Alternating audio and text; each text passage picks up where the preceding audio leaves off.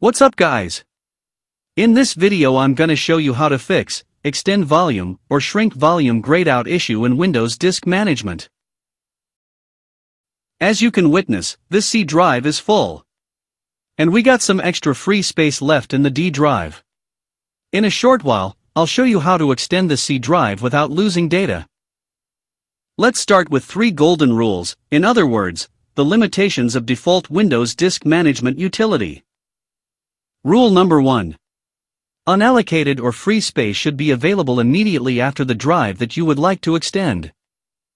Let's look at couple of cases. Right-click on Start and go to Disk Management. Over here we have unallocated space, immediately after the drive that we would like to extend. So we have no issues with Extend Volume option. In few simple clicks, we can resize the C drive.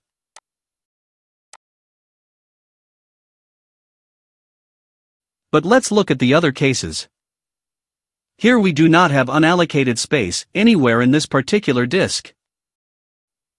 Or we have unallocated space that's not immediately after the drive that we want to extend. And that's exactly the reason the extend volume is completely grayed out in both these cases. Rule number 2. Windows built-in disk management only allows resizing NTFS and raw partitions. Look at this PC, we have free space left in the D drive. In spite of that, the shrink volume option is grayed out. That's because the D drive in this PC is a FAT32 file system. Rule number 3. We cannot extend the volume in primary partition, with the free space available in the extended partition.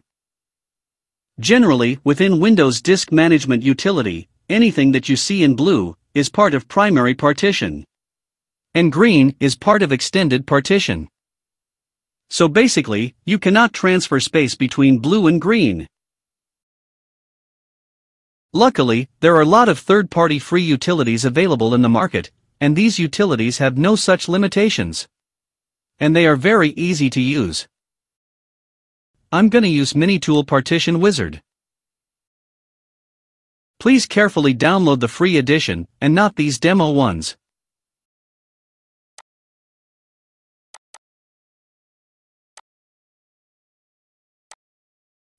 Also, during the installation process, you can probably uncheck these boxes. Please follow the on-screen instructions and complete the installation. Once installed, open the utility.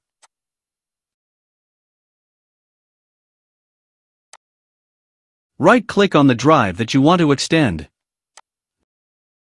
The Extend option is now available. Please click on it. Over here you can choose from which drive you want to take free space from. And this slider gives you control over how much free space do you want to take. Please select OK. Let's go ahead and apply these changes.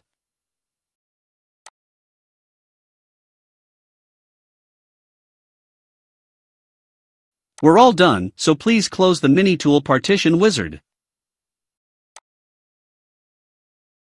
Excellent, I got my C drive resized successfully.